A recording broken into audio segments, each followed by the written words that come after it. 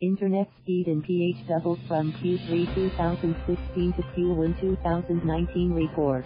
Manila, Philippines fixed broadband internet speed in the Philippines doubled from the third quarter of 2016 to the first quarter of 2019, a global internet speed tracker shows.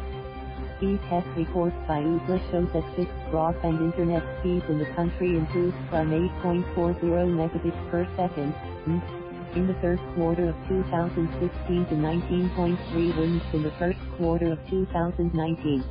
Mobile broadband speed, meanwhile, nearly doubled from 7.77 in the third quarter of 2016 to 14.71 in the first quarter of 2019. For April 2019, OOKLA noted that mobile and fixed broadband internet speeds in the country stood at 14.73 and 18.66, respectively. Despite the improved speed, the Philippines global ranking slipped one place to 104th place for the mobile broadband internet speed and slipped 7 places to 108th in fixed broadband internet speed. Acting Secretary Eliseo Rio Jr. of the Department of Information and Communications Technology, DICT, earlier said that telecommunications companies have pledged to provide better services to the public. Thank you for watching. Please subscribe.